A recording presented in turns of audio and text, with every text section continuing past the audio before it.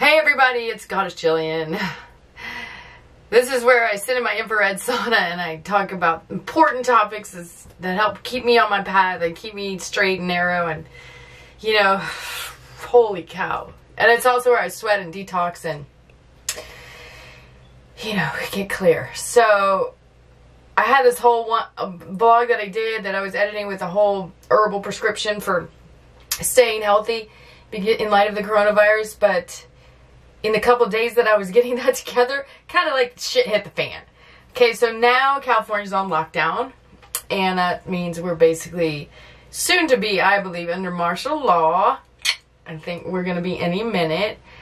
And so for everybody in California and everywhere else in the world, try to, because I've had the opportunity to do readings, because that's what I do for a living is readings. This vlog is just for my own, you know, awareness and hopefully others, but I've had the opportunity to do a couple of readings in the last few days since all this sort of blew up, and I'll tell you this, hold on to your hat, because we're in for a massive global transformation, and when we get on the other side of it, it'll be much better. It's just that getting from A to B could be a little bit of a bumpy ride, and so breathe. And it's really important to stay in your highest vibration as opposed to being sucked down into the dark swamp of fear, because there's so much fear that's going to be rushing around like rivers. And that fear is very, very contagious, and it's very important for light workers especially to keep their vibration high, keep focused on a positive outcome, come from your heart instead of fear, because if you come from your heart, you can be of service and offer help, and if you come from fear, you're going to be like, get away, I'm going to take your stuff, or you're going to take my stuff, and I don't want to deal with it. And we want the opposite of that, because that's what this is about. It's about the whole thing coming to fruition finally. We're hitting 100% the age of Aquarius right now, baby, because it's bigger than this virus. It's bigger than a whole lot of things that most people don't even understand, but there are forces outside of this planet that are involved. And what I kept getting in my readings over and over was this vision of a wave. And if you're in the ocean and you feel a wave, or you see a wave coming that's big and it's like, oh God, dive underneath. And for those few moments that you're underneath and you're holding your breath, it's very peaceful, and you can feel the energy rushing above you and clearing any negativity out of your aura and just passing on, you know, just go under and let it pass.